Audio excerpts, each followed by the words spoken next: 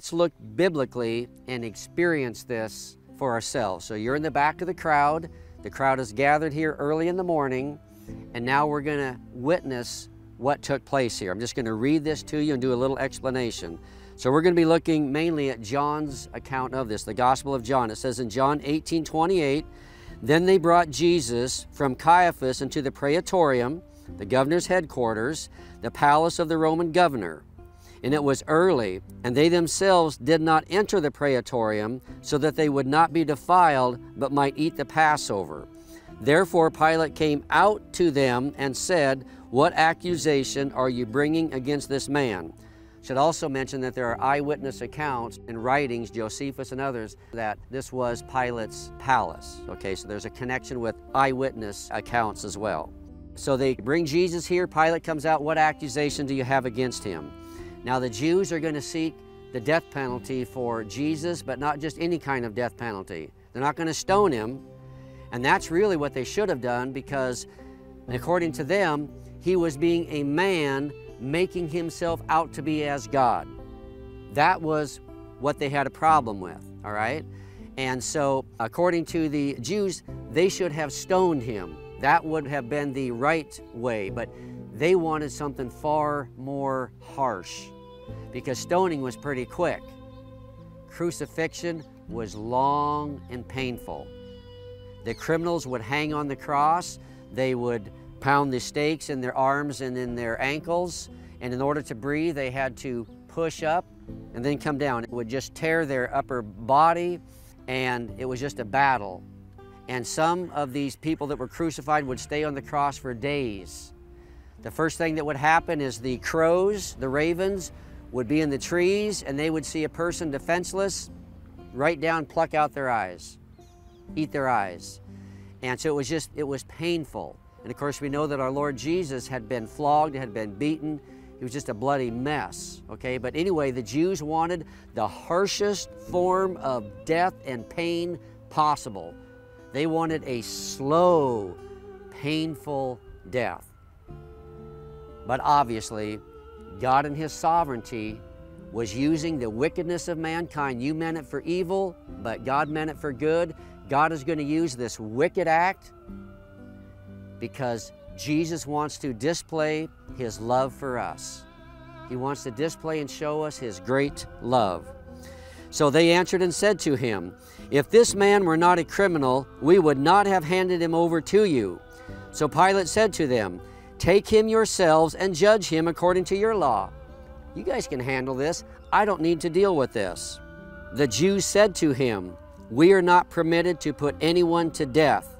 This happened so that the word which Jesus had said, indicating what kind of death he was going to die, would be fulfilled. Prophecy said how Jesus was going to die. They would pierce him. They would pierce his side. Not a bone of his body would be broken. This happened so that the words Jesus had said would come to pass, and also Old Testament prophecies. So now Pilate is going to talk with Jesus inside his palace. So what we've happened so far is just outside. What accusation? This man weren't a criminal. We wouldn't bring him to you. And they want the death penalty by crucifixion. So now Pilate is going to bring Jesus inside. It says in John 18:33, "Therefore Pilate entered the Praetorium again and summoned Jesus and said to him, 'You are the King of the Jews?' Asking a question, Jesus answered, 'Are you saying this on your own, or did others tell you about me?'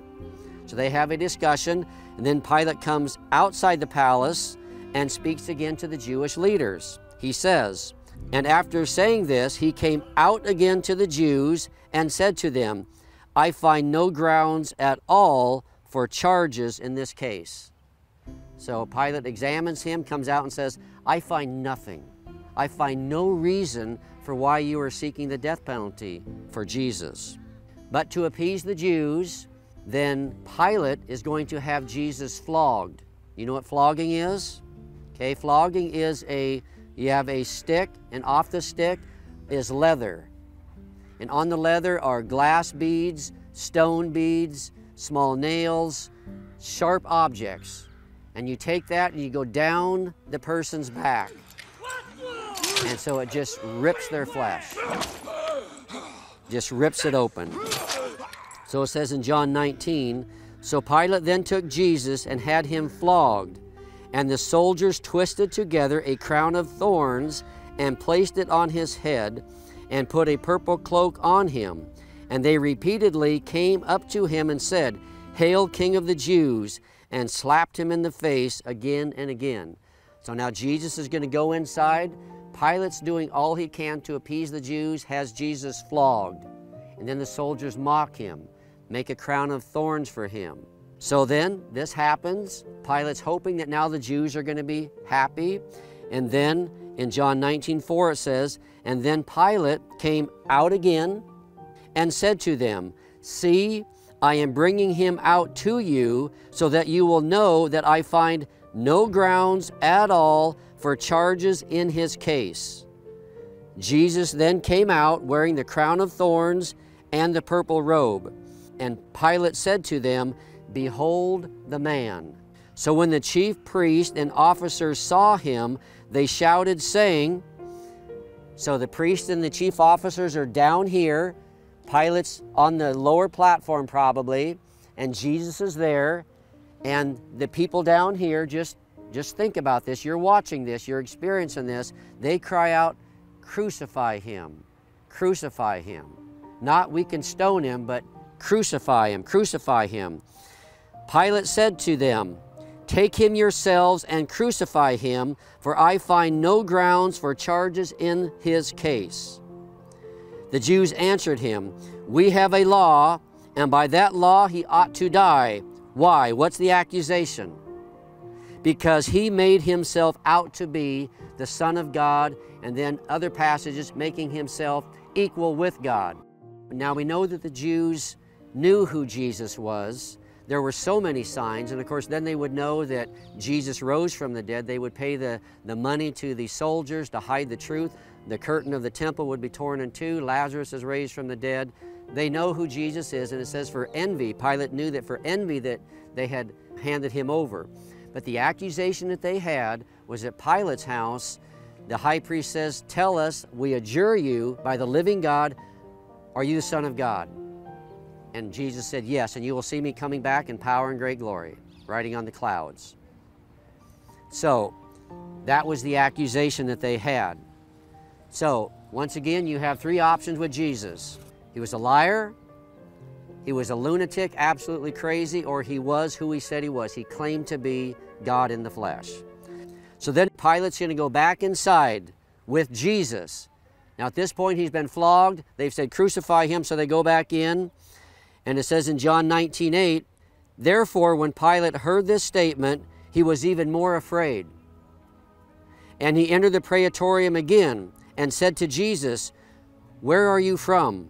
Because now Pilate knows that Jesus is claiming to be the Son of God. That's the accusation. And Pilate knows about Jesus as well. And he's also been warned in a dream by his wife.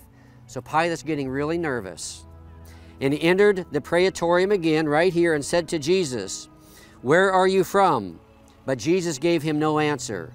So Pilate said to him, Are you not speaking to me? Do you not know that I have authority to release you, and I have authority to crucify you?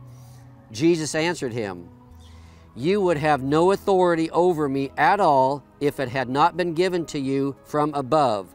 For this reason, the one who handed me over to you has the greater sin. Who would that be? Judas. Judas is the one who handed him over, but also these religious leaders. As a result of this, Pilate made efforts to release him, but the Jews shouted, saying, If you release this man, you are not a friend of Caesar. Everyone who makes himself out to be a king opposes Caesar. And that's what Jesus was doing, making himself out to be a king. So then Pilate, he has this conversation with Jesus. Now he's going to come back out. So you see this? In and out, in and out. And it says in John 19:13, Therefore, when Pilate heard these words, he brought Jesus out and sat down on the judgment seat at a place called the Pavement, but in Hebrew, Gabbatha. So He went up to the upper stone pavement. We have the lower stone pavement. He went up to the upper stone pavement, sat on his judgment seat, the Bema seat, at the place called Golgotha, and we can still see remains of that pavement up there. So, as I mentioned then, when Pilate heard these words, he brought Jesus out and sat down on the judgment seat at a place called the Pavement, but in Hebrew, Golgotha. So then Pilate is going to concede. He's going to release then Jesus into the hands of the Roman soldiers. And then there will be a crowd that will follow Jesus. We know that Mary, Martha were at this event at the cross. So then after Jesus is released to the Romans and these officials, the high priest and the religious leaders, then he's going to now go to Golgotha. He's going to carry his cross to Golgotha from here. Right through here. Right here. He's going to come out and go down. So right here, where I'm standing and where you've walked, this would be where Jesus will carry his cross. However, he doesn't get far. It says, and when they led him away, they seized a man, Simon of Cyrene, as he was coming in from the country, and placed on him the cross to carry behind Jesus. Now these words, as he was coming in from the country, provide another strong proof that Pilate's palace or Praetorium was here and not at the Antonia fortress. The Antonia fortress was surrounded mostly by walls and protected. This place fits perfectly in that it faced the open country, and this is exactly where Simon of Cyrene was coming from. So Jesus has spent the night at the house of Caiaphas. He's been beaten. He's been tortured there. So this is the area behind the glass where it's believed that Jesus was flogged, beaten. We have hooks on the walls right here where they would put the people's hands through, their wrist.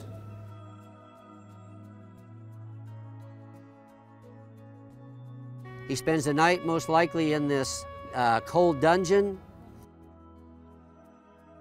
I am reckoned with those who go down to the pit. I am like a warrior without strength. My couch is among the dead, or my bed is among the dead, like the slain who lie in the grave. You remember them no more. They are cut off from your influence. You plunge me into the bottom of the pit, into the darkness of the abyss. Your wrath lies heavy upon me.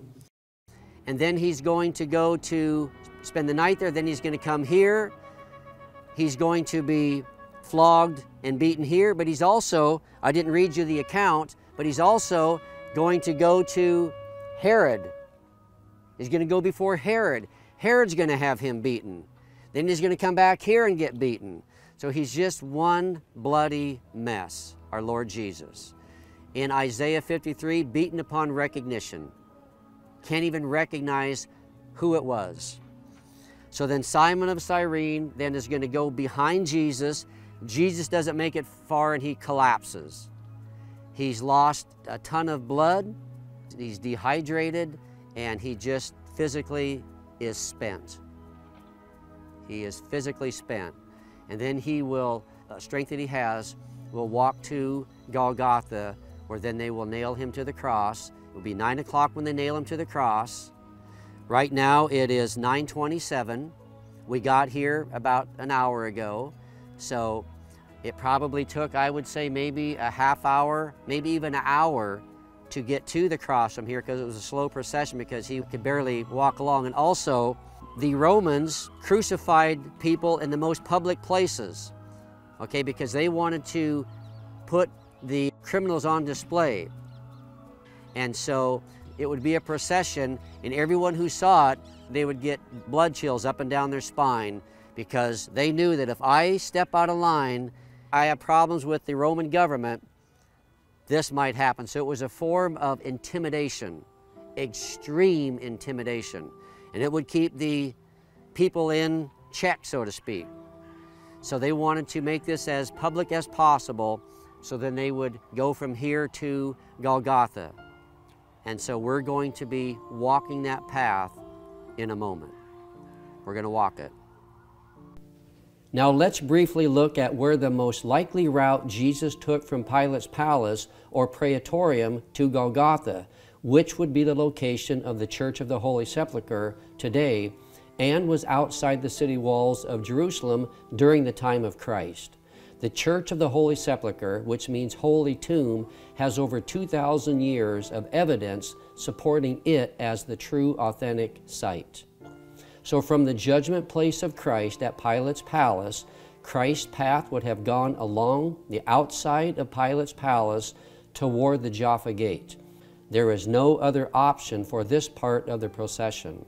From the Jaffa Gate, there are two options to arrive at Golgotha. The first would have stayed outside the city walls and arrived at Golgotha.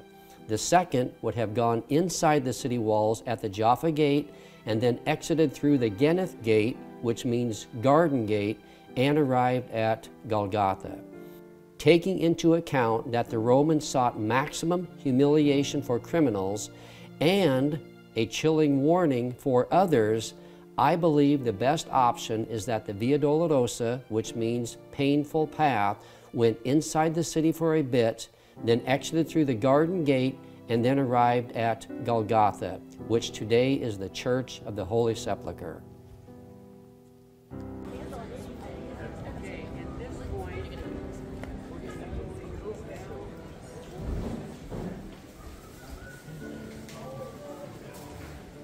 This is amazing. So this would be the Garden Gate, the Geneth Gate. So now we're going to be outside the city walls. This is outside now.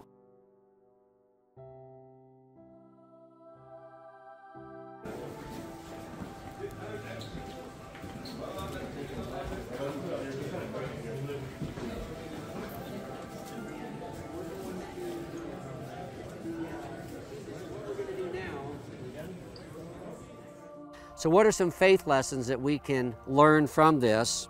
The Jewish leaders were responsible for the crucifixion. The Romans chipped in as well. But in reality, this was part of God's sovereign plan.